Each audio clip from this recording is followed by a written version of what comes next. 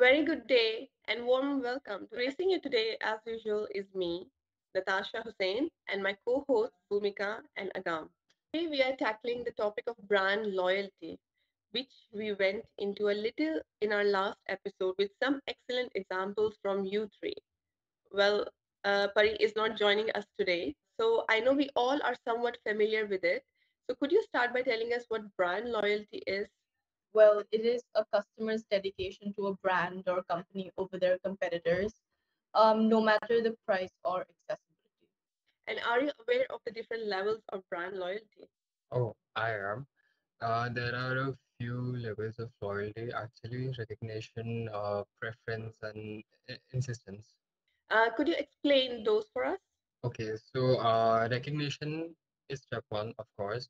You need to find a way to make consumers aware of and recognize your brand, be it uh, distinctive logo, a celebrity endorsement, a catchy tune, or anything.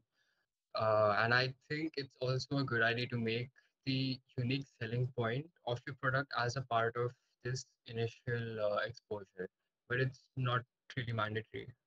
And even if you're not into cars, you've likely heard of brands like Porsche and could also immediately be able to conjure up images of fast, sleek, and expensive sports cars.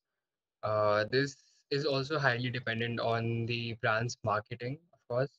Even relatively niche products can have a wide outreach in if the marketing is done correctly.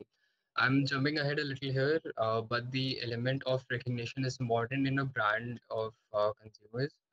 That too, depending on the brand we like to make known that we use this brand to convey our status, preferences, etc. This is also an important aspect of brand loyalty, I believe. And the last point is a vital one, which we will return to later. And in this instance, I do believe that the first impression is the best impression for a consumer base that is always looking for the next best thing. It is very important for your marketing to be smart and to incorporate your USP as you suggested. So once you've gotten your consumers to recognize your brand, you have to get them to actively desire your brand over your competitors, who may also be running their own campaign to attract consumers. This is where your individual brand identity and marketing come in. So Apple, for instance, is getting back on top in terms of brand loyalty and popularity in my opinion. They are returning to the quality that initially made them so popular in the first place. I can also do brand insistence. So it's the level of loyalty that every brand wants, essentially. So this is where your customers identify very heavily with your brand, right? Whether they have actually bought your products or not, this has to be accompanied by good customer service, which also includes customer convenience. Um, Special and efficient products combined with it almost always guarantees brand loyalty. Why do you believe it is important to do this in the first place?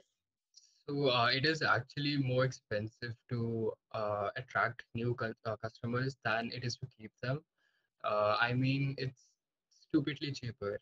A study by Bain and company found that an increase in customers' retention by only 5% can bump your profits up to 95%. Existing customers are much likely to respond to your marketing and try your new products. That's very true, Agam. And it's 5 times more expensive to draw in new buyers. Exactly. And customer loyalty can also act as the testimonial marketing. There are people who have tried and tested your products, or at the very last, love your messaging. Also true, I read that around 50 to 60% of consumers have more trust in products and services used by those in the first friend circle. Yeah, and research and development for new product is expensive and resource intensive as it is. So feedback from and conversing with their existing customers is extremely helpful for exposure. And yes, there's always the customers, you know, the chance of biased feedback from your loyal customers. So potential customers may take it with a grain of salt, but the benefits do, in fact, outweigh the cons. How do you think businesses can build brand loyalty? So the most obvious one, in my opinion, is to build a brand identity for your consumers to recognize and relate to. All brand strategies must ask few questions when designing things. They have to work things out, like the story of your brand, the story that the brand is trying to tell. If there are emotions, if there are emotions that customers should associate with your brand, its personality, and so on. So you have to think of it as a human being almost. Yeah, that reminds me of a buyer persona. We were talking about about last episode. It fits in with the idea of the consumers being an extension of the brand itself. Yes, and it is important to know what your customers care about. Good business is rooted in shared values, to be honest, and loyalty is built easily when customers and businesses have something to relate to. We've already discussed extensively, the need to be proactive and attentive, and that applies here as well. So it's important to engage with customer grievances and any form of feedback, especially if these interactions can be seen by others on platforms like Twitter. Yes, and speaking of which, personalization is also super important when while building brand loyalty. I realize we sound a bit like a broken record, but it goes to show how extensive these things can be.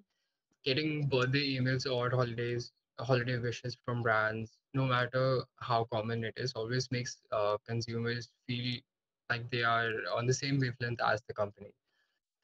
This is an essential part of building trust and communication within the brand. Yeah, and adding to that, providing incentive for your existing loyal customers to spread the word about your brand always help increase your company's exposure.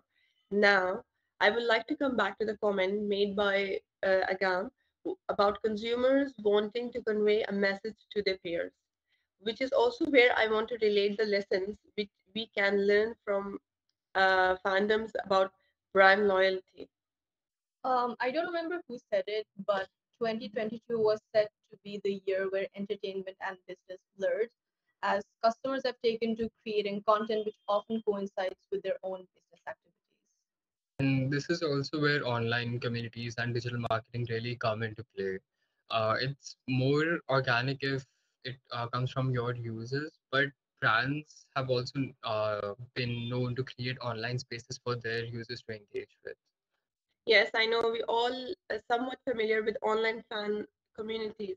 What do you think business could learn from them? Well, I think the concept of empowering your consumer base, you have to give them a space to communicate with your brand and other customers. So we all want to be a part of the community and transparent communication. This is far more likely to inspire loyalty. And all fandoms are built on some form of criminality and shared values. Rather than pushing a lot of content onto your customers all the time, make them feel welcome to interact with your company, which is good for boosting your engagement, and it's actually good for publicity in general. And that concludes today's discussion. I heartily thank all two of you for participating today as well, and you all the listeners for your kind attention. Good day. Bye bye.